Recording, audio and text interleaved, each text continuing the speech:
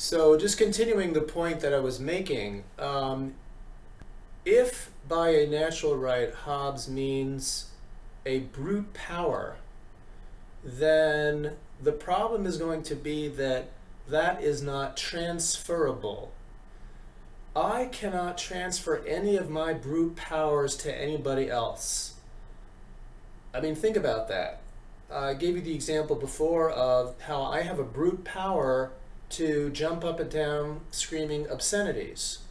Now, I can decide not to exercise that power, but I cannot transfer that power to anybody. I can transfer an entitlement. I think I was giving the example of a car. If I own a car, then I can decide to give that car as a present to somebody else.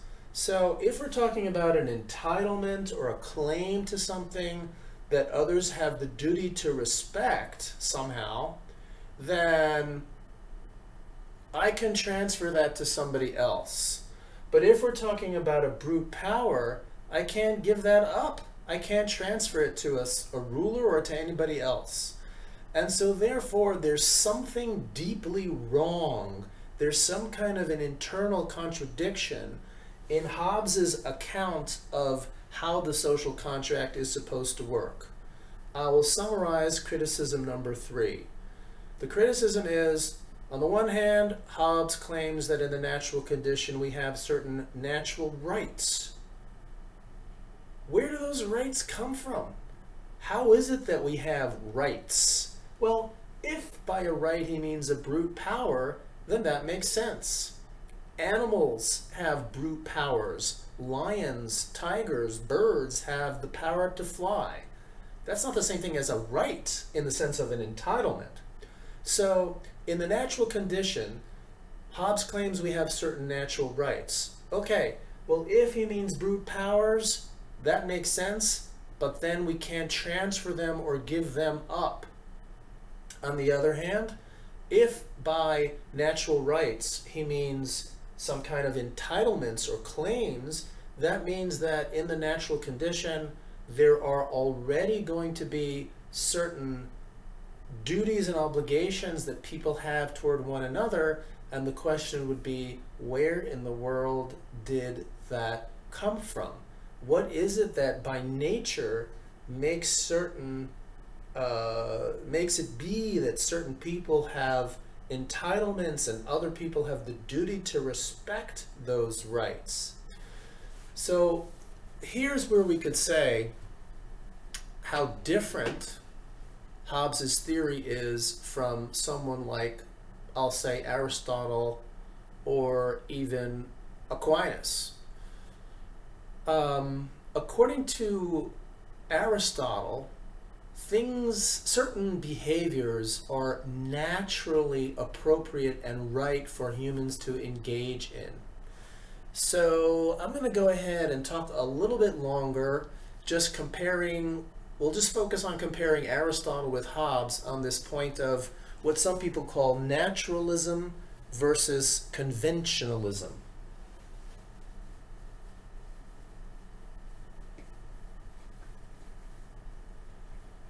I did not, by the way, talk about how might Hobbes respond to criticism number 3. Okay, maybe we'll think about that and talk about that a little bit more next time. But I just want to conclude today's discussion by talking about 2 different ways of looking at ethics or morality. One is called naturalism,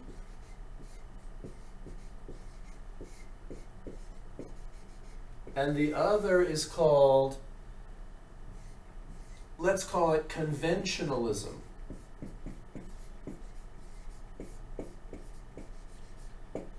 Very often Hobbes is called a conventionalist. His theory is a conventionalist theory, whereas Aristotle is a naturalist. So what's the difference here?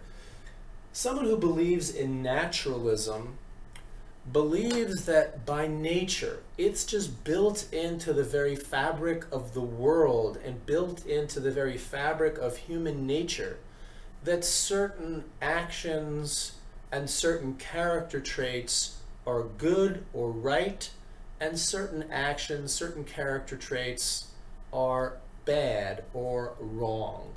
Aristotle would say that because remember, Aristotle believes in teleology. So by nature, there's a certain end or goal that all human beings are supposed to be striving for. Okay?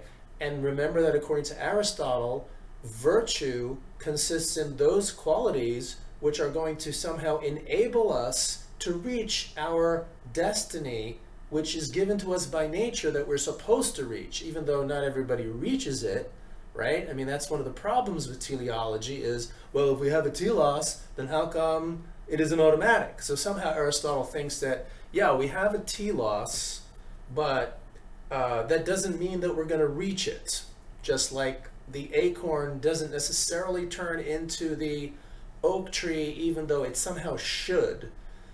Okay, Aristotle believes in teleology, and therefore what that means is, what that implies is that certain actions are good because they're going to be promoting the telos, and certain actions and certain character traits are going to be bad or wrong because they take you away from your true natural telos.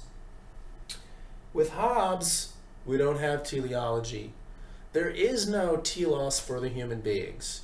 We have desires, we have motivations, we have wants and needs. Remember those motions within us that lead us to go eat and drink, or lead us to go do whatever we need to do or want to do. So we have desires, and we don't want to die, and we don't want to suffer, and we don't like pain, and we prefer to have pleasure. So we're led to do things versus other things, but there is no telos. Okay, so the term conventionalism means that according to Hobbes, the moral duties that we have, or the obligations that we have, morality itself is not part of nature. It is a result of convention or human agreement. Contract, that's what the word contract means. Contract means to make some kind of agreement, okay, which wasn't there before. So it seems like, according to Hobbes, by nature, nothing is really right or wrong, but rather human beings decide they're going to agree to abide by certain rules, and that's how morality is created. To sort of give you a maybe a helpful way of thinking about this, might be somewhat misleading a little bit, is something like this: is let's take the rules of baseball. Okay, the rules of baseball include, for example, that you get 3 strikes and you're out, right? The rules of baseball include, well, there's 3 outs per inning or per half inning, right? 3 strikes and you're out, but if it's 4 balls, you get a walk. Okay, now Hobbes would pose the following question. Is it somehow true by nature that 3 strikes make you out? Is that true by nature, that 3 strikes and you're out? Is it true by nature that when you have 4 balls, you get to walk to first? That is not true by nature. That's true by convention. The rules of baseball are conventional.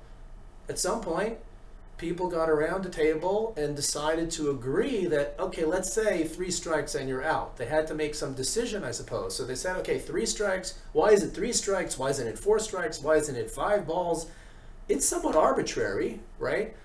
On the other hand, there's something rational about it, I guess you could say. You could try to understand, why did they decide on the number 3 for strikes and the number 4 for balls for a walk? But we won't go into that. There might be some reason for why they fixed on 3 for strikes and 4 for balls, but the point is that the rules of baseball are not true by nature. They are true by convention. Okay, in fact, that's true of any sport, right? Not just baseball. But Hobbes seems to be saying the same thing about the rules of morality. The rules of morality are a result of the social contract. By nature, in the natural condition, nothing is either just or unjust. There's nothing that's really right or wrong. Now, human beings realize that that's a very bad situation.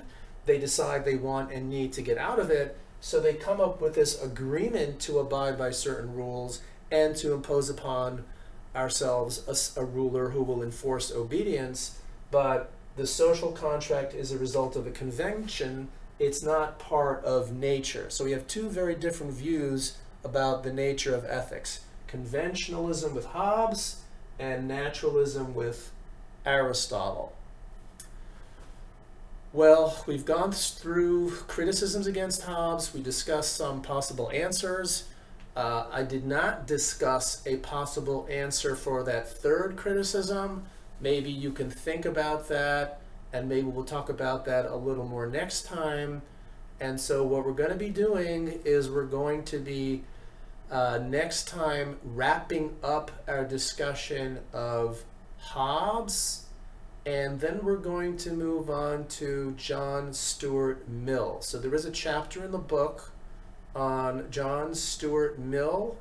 So if you have time, please take a look at the reading on Mill, and I will see you next week. I hope you're staying safe, healthy, and well. Have a great weekend.